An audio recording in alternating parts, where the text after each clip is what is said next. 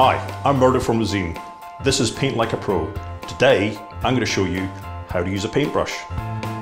First of all, choose the right paintbrush for the job. Size does matter. A bigger brush holds more paint and is good for larger areas, but can get quite tiring on your wrists if you're using it all day. A smaller brush is better for more detailed areas and finer cutting in. 50 to 63mm are the most popular sizes. A really good idea is to pop into your local Resene colour shop and try a few out.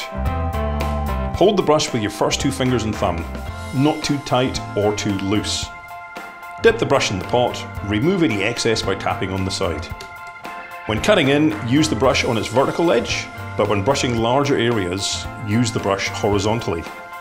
For best results, try and get a good flowing motion with long brush strokes.